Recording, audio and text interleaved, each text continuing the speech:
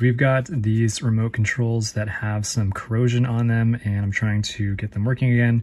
So the tools you're going to need are going to be a Q-tip, a flathead screwdriver, some white vinegar, as well as some isopropyl alcohol, and we'll get started. So basically I've already taken off the cover, and the first thing here is to literally just kind of knock out as much of the big stuff as you can get. You can use you know, a flathead screwdriver, just kind of get the big chunks out of the way. I have to pry these batteries out first, and then once we get the batteries out, we're going to clean off the terminals first with the white vinegar and then with the IPA. So this battery put up a pretty good fight getting out, but we've got it out. So these batteries are trash, but now we've got access to our terminals. You can see how filthy they are.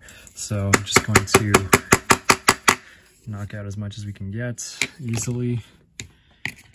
Little pick too, just get these big chunks out of the way. But yeah, the problem with the corrosion is that it prevents good voltage, so your batteries aren't going to work. So now what you do is we're going to take our white vinegar and we're going to dab it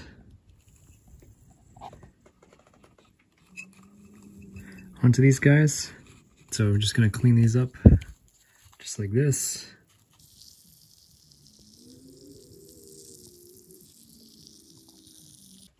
Alright, this is how things are looking after the white vinegar, and now I've got some isopropyl alcohol on my cotton swab here, so we're just going over this thing to help clean up these terminals for one last time. It helps get the residue off from the vinegar.